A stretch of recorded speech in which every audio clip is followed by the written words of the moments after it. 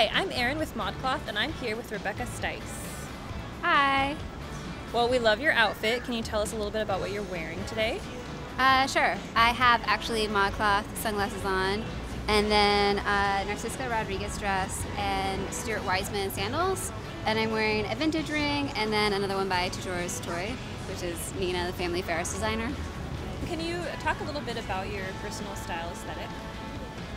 Yeah, I think one of the terms I keep going back to is like romanticism meets realism, is that I like these sort of highly theatrical looks, but then I try to dress also practically for my lifestyle or day to day. So while I like to wear really extreme things in some ways, I tend to try to tone it down.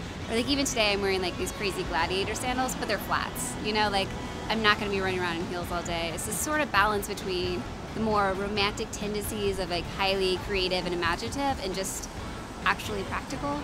So romanticism means realism is kind of a term I like. I run the Clothes Horse blog, which is a personal style blog.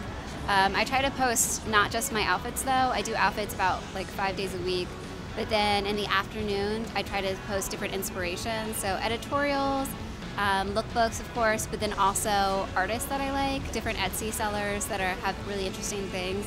So just a real mix of inspiration, because I think fashion can be really, really broad, and so I'd love to just cover fashion without it being so niche of only the industry of fashion, but also the things that inspire fashion and inspire style and outfits.